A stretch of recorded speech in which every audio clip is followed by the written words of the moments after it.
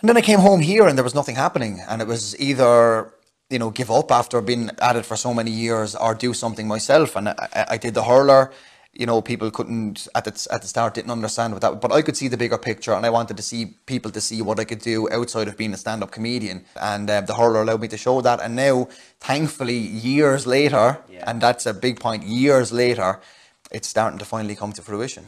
Yeah, and that's, I think, great advice is you kind of got to stick to stuff sometimes. I said this the other night, I was at a media con and I was talking to some industry people and they were commenting on that as well and saying how long I've stuck it out and, you know, because I knew, you know, if I did that it would be great. And there's a famous quote that I was told when I broke into stand-up first that it's by Dee Snider, who's the lead singer of Twisted Sister. He said, it's very easy to be an overnight success. All it takes is 10 years of hard work.